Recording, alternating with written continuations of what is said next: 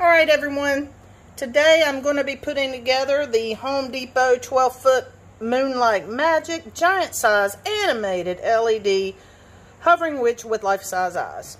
Alright, I wanted this from the moment I saw it.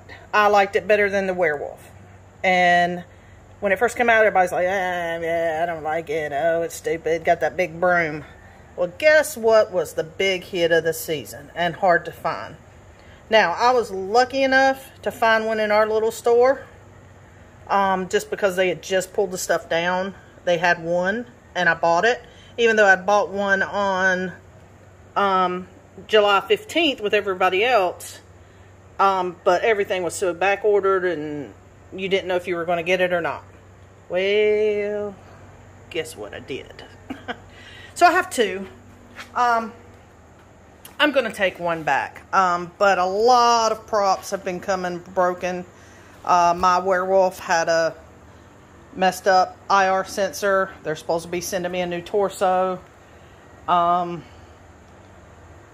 hope they do. But I have rectified that problem myself. With a little creative swapping, if you know what I mean. Wink, wink. So my werewolf is fully functional now, but anyway, beside the point, I am going to try and put this thing together today. Everybody has spoken about how horrible it is, what a pain in the butt it is, and so I'm a little worried, but it's got to get together sometime, and I want to make sure it is working and has all the parts and have all the parts working before I return the other one. All right, so only thing I've done so far is just cut it open here. It's like the rest of the HD props. They have the instructions on the inside. Now, from what I understand, these instructions and these instructions weren't the best. I have some pictures on my phone where they sent out updated pictures and explanations that are supposed to be a lot more helpful than these. So hopefully that'll help me in this build. One thing I know from watching other people's posts about this prop, it's the first prop I've ever had that had a two-part base. The base actually fits together. Interesting. To me anyway, so I thought I'd mention it. So here we go, guys. Wish me luck. I'm going to unbox it and get back to you in a second. Alright, here we go, guys. Open this box that was inside the box, and this is what I got. Got the poles here, obviously, for the broom. Instructions. Here's her head. I like her head, I'll be honest with you. I saw one put up at a Home Depot, and like I said, I love this prop from the beginning, but to see it in person really solidified it. I mean, this 10 times better than the werewolf, and I got the werewolf, but yeah. Anyway, here, her hands. This was all in a separate box. So, starting to get a little intimidated, gotta admit. Here's her clothes. Alright, here's her base. Like I said, it was in two pieces. You snap a pin there, you snap a pin there. After you get those snapped in, there's a middle one right here that slides together on its own. And then the broom, which, wow, I wasn't expecting it to be that heavy. I pulled that thing out expecting like a, you know, cinnamon smell. No, but yeah, that thing's heavy. This whole thing, the box says weighs 57 pounds. Well, right there's 40 of it. All right, and then here's, bless it, the little excuses for legs. But saw where somebody took some foam, taped them up, colored them up, and made foam noodles, by the way. Made some witch's feet, which were very light because they were made of the pool noodles, and put on there. Man, it looked good. So I don't know what I'm going to do about that. I don't know if it'll bother me like everybody else, her not having quote-unquote feet or shoes, but we'll see. All right, guys. Here we go. All right, guys, I'm going to go ahead and tell you, I've done one thing to this prop, and I already can tell you it's going to be a you-know-what to put together. So, I put the base together, that was pretty easy. Push pin, like I said, the piece in the middle. Then it wants you to slide this bar down over this bar. This little wing nut is in there, so you take it out, you put it back in, you just tighten it down. Easy peasy. Next thing it wants you to do is you got these two little adjacent bars. Wants you to put it inside there, and once you get through it, put those, what they're calling cotter pins, but they're kind of pathetic actually, but anyway, through it to hold it. You would think easy peasy. No.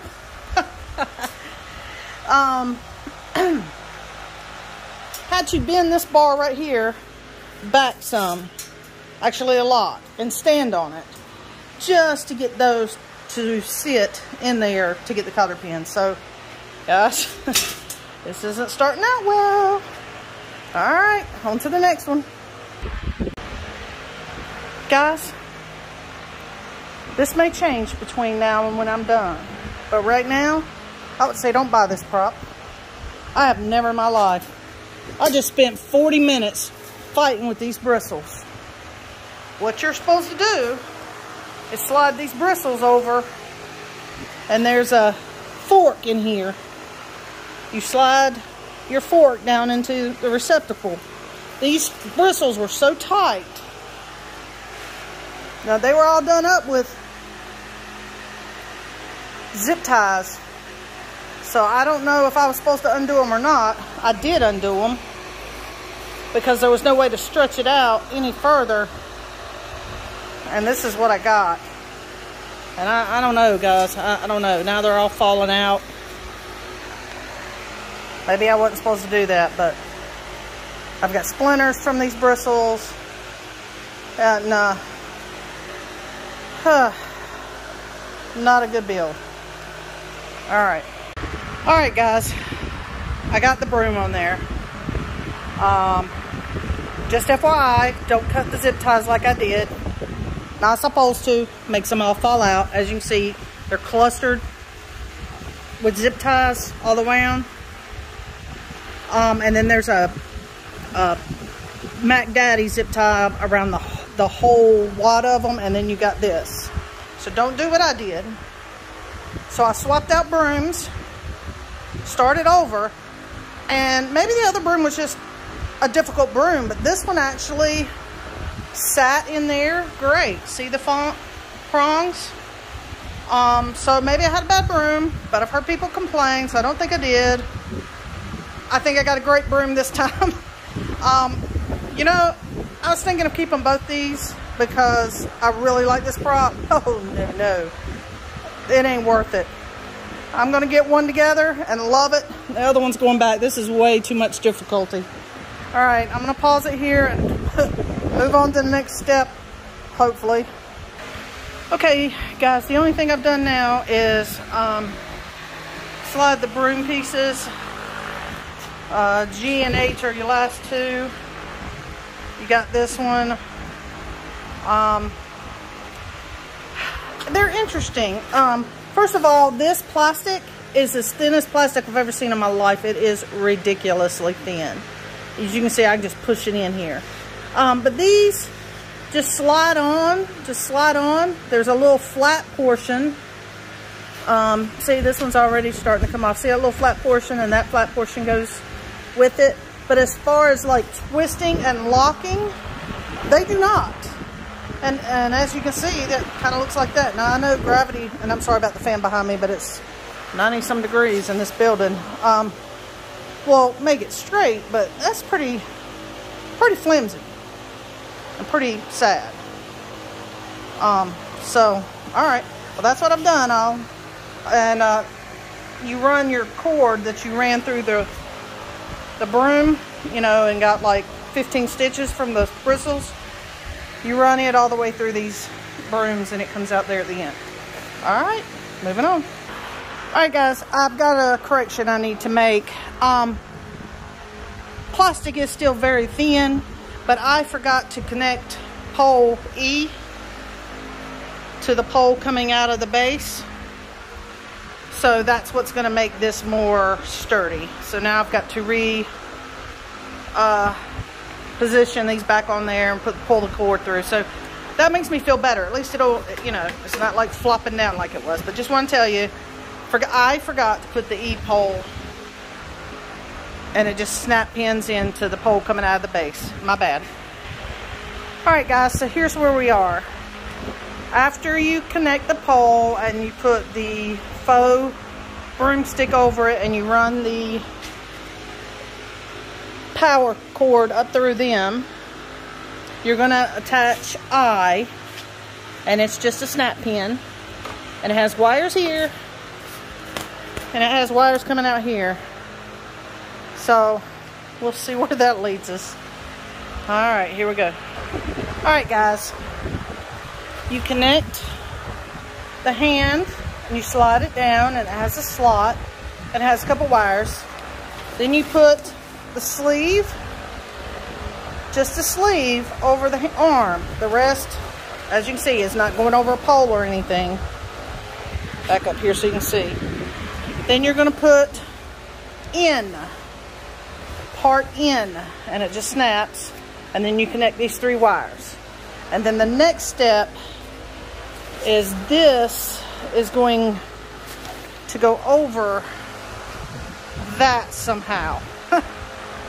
So we'll see how that works out, but that's where we're at so far. All right, guys, I just wanted to show you that that wasn't a big deal like I thought it was going to be.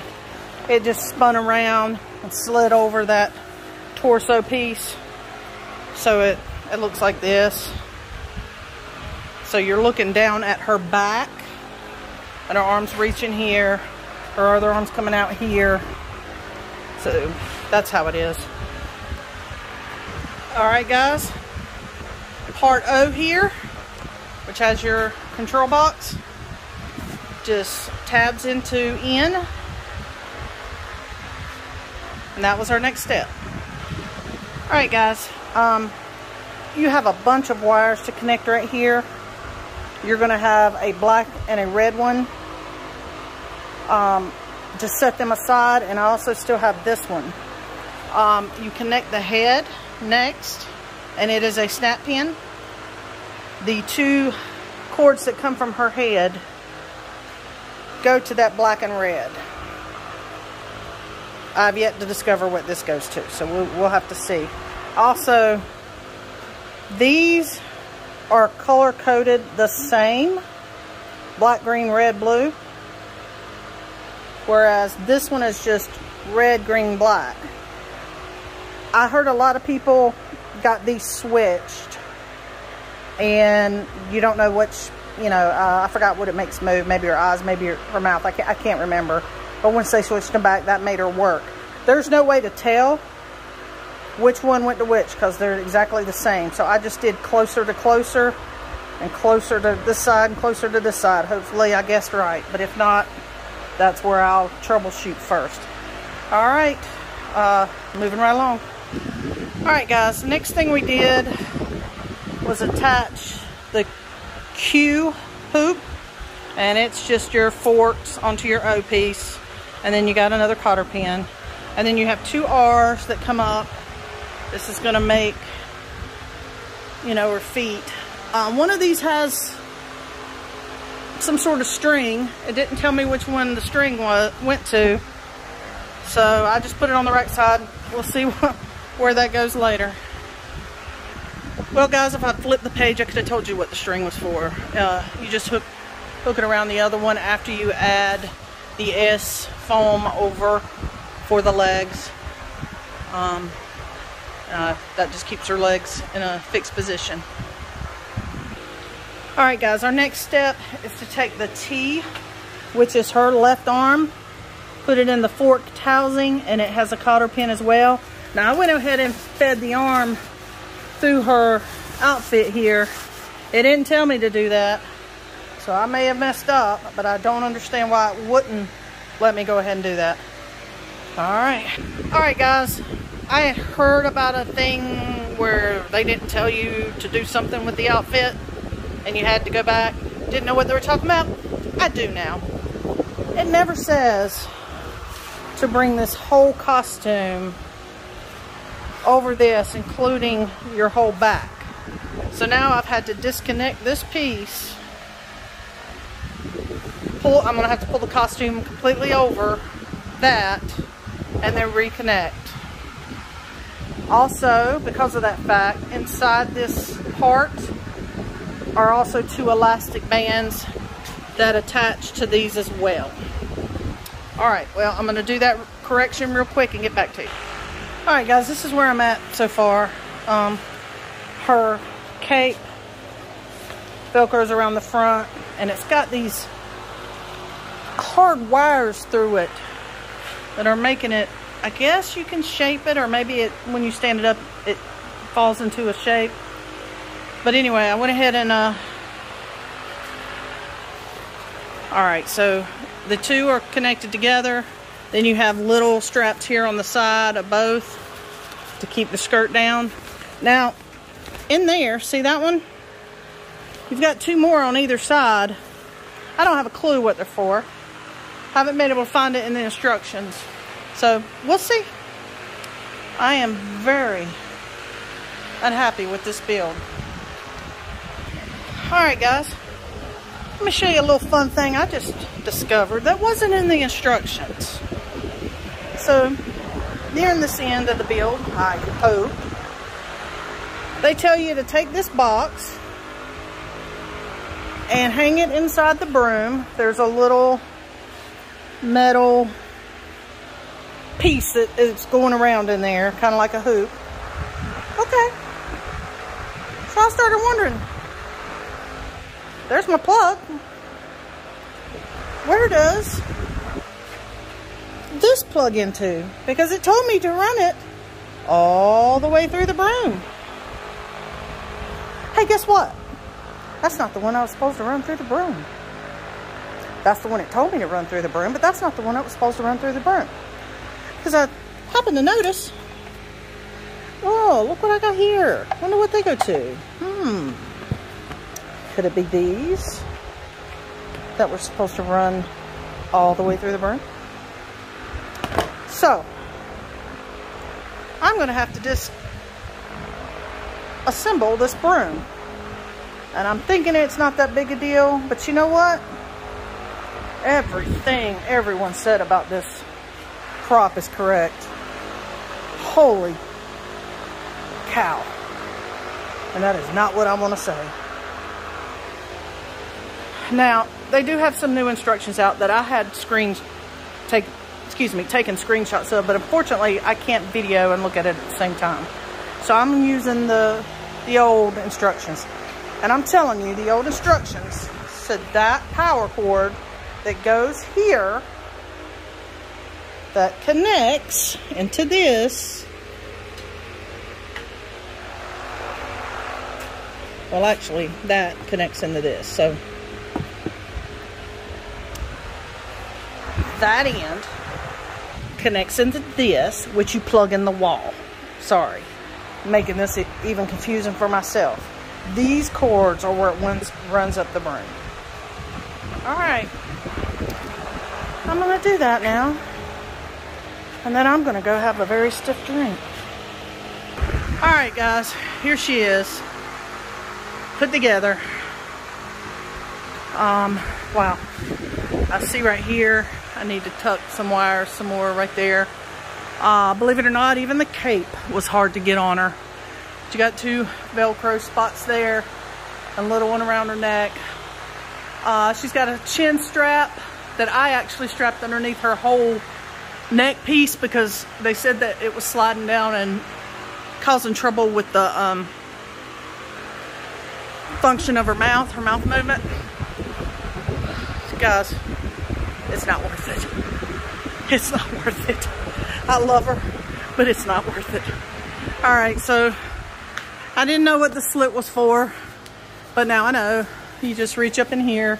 Sorry about the reach up in here, and you know, it's here. Here's her volume and her modes. And that's how you control her. And that Velcro's shut. Alright guys. I'm gonna plug her in. Fingers crossed, because if something's wrong, I'm done for the day. It's gonna be, the wires are crossed somewhere, and I am too over it to even look anymore. So give me a second to plug it in. All right, guys, yippee skippy. I just had her on, so that's what you get your eyes, and you get the lights that shine back on her. But you can't tell now because, you know, it's daylight. All right, so that's on. The next one is sensor. So right there's her sensor. Oh, thank you, Lord. And I don't mean that exclamating. I mean, thank you, Lord Jesus. Because I couldn't have taken this thing not working. Oh, because I couldn't have fixed. I've been so done. All right, her motion is high up.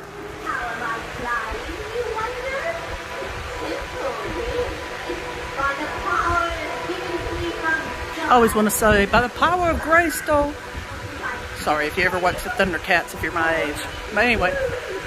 All right. Oh, I'm so relieved. Let's see. And then the next one is timer. And then the next one is, that's it. And then you got a volume. And it looks like you've got a, nope, you don't. That's it. So,